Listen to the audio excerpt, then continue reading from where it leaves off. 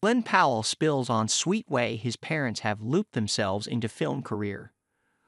Glen Powell's movies are a family affair. The Twisters actor, who appeared on the Today Show Wednesday, said he thinks his parents, Glen Powell Sr. and Cindy Powell, have been in every single one of his movies. They've made it in since Spy Kids, 3D, Game Over, Powell told host Hoda Kotb.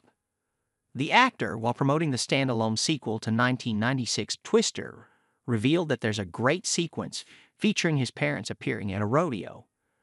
They're right behind Daisy Edgar-Jones and I, said Powell as a clip of him and his Twisters co-star played on the show. You'll be able to see them here in a second. Yeah, they're right behind us there. Look at that.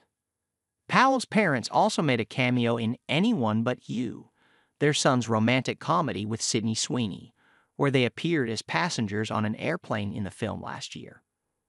The actor told Entertainment Weekly in December that his father was the real method actor, as he was asleep in the scene while he struggled not to break character as Sweeney did gymnastics over his face.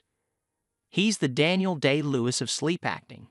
There was not a false beat in that performance, said Powell, who said his mother delivered an iconic look in the scene as well. The two supported their son outside of the Today Show on Wednesday as the actor posted a photo of his mother holding an I Changed Glen Powell's diaper sign while his father held a Glen Powell, his Our Force of Nature sign. Powell's parents previously brought along signs that teased their son at the premiere for his movie hit Man, back in May. Cindy Powell's sign read, "Stop trying to make Glen Powell happen," while her husband's read, "It's never gonna happen." He told Entertainment Tonight that his parents are known for kind of trolling him a bit. "I don't read every tweet, but my parents read tweets. So if you're talking shit, know that my parents are reading those tweets," he said.